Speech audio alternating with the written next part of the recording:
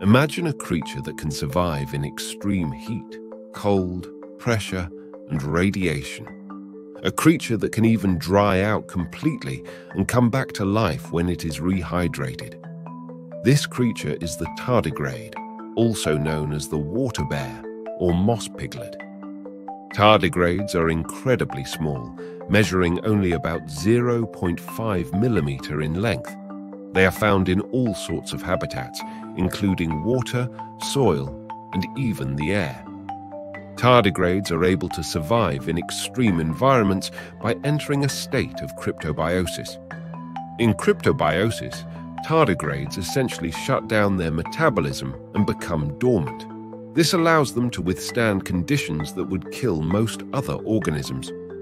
Tardigrades have been found to survive in temperatures as low as -272 degrees Celsius, -458 degrees Fahrenheit, and as high as 150 degrees Celsius, 302 degrees Fahrenheit. They have also been found to survive pressures as high as 6,000 atmospheres and radiation levels that would be lethal to humans. Tardigrades are not only incredibly resilient, but they are also very diverse. There are over 1,000 known species of tardigrades, each with its own unique adaptations. Some tardigrades have claws that they use to grip onto surfaces, while others have spines that they use for defense.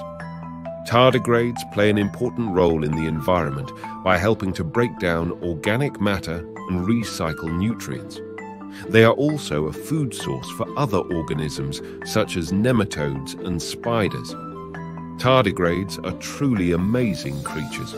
They are incredibly resilient and diverse, and they play an important role in the environment.